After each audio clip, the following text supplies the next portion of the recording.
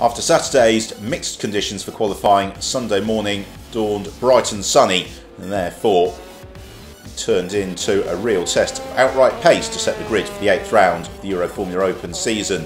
Devon De Francesco lining up in 3rd place in the QUALY Motorsport car.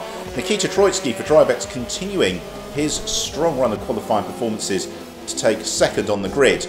The Russian will be hoping to build on his hard-earned 3rd place in race 1. He's still looking for a maiden victory for the season, but Troitsky always gets off the line well.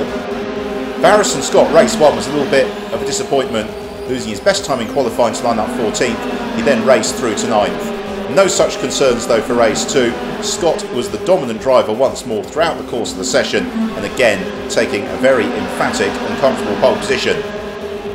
Whether or not he'll be able to convert it and claim a 6th victory of the season, time will tell, but certainly Scott continuing to extend his stranglehold over the Euroformula Open Championship as we begin to hit the midway point of the season and the summer break.